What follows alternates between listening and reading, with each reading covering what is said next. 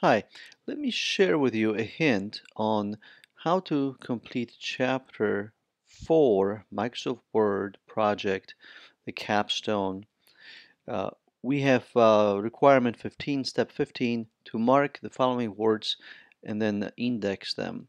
So the way this is resolved in Microsoft Word, first of all, we're going to find the first word of contribution. We'll go ahead and look for contribution. And so I find the word. Now, obviously, there are other words here, contributions, plural. We want to select the one that's singular. And our next step is to mark the entry.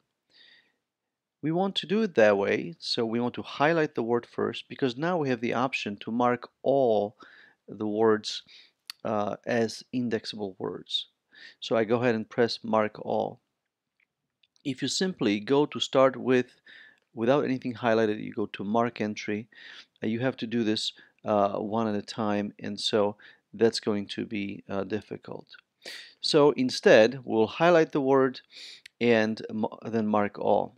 Notice that when you do that, these special characters come up. These are non-printable characters. You can turn them off by simply going under the Home tab and then selecting this paragraph symbol, and it makes these characters go away.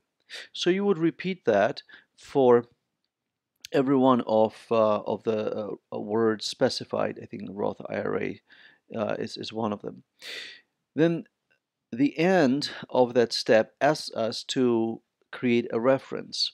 So we'll look for the word deduction and we highlight this word, and this time when we go under references and mark entry, we'll select cross reference and then contribution, and then we'll mark it.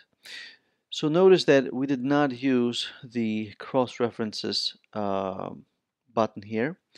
Then at the end, when it's time to enter and create the index, we might want to have a page break, and we now are going to go ahead under references and insert index. So notice that the words that I marked are here in the index, which is of course very useful when we print the document and at the bottom we want to know on what pages each word appears. Of course, the completed project will have additional words which are specified in the instructions. Thank you.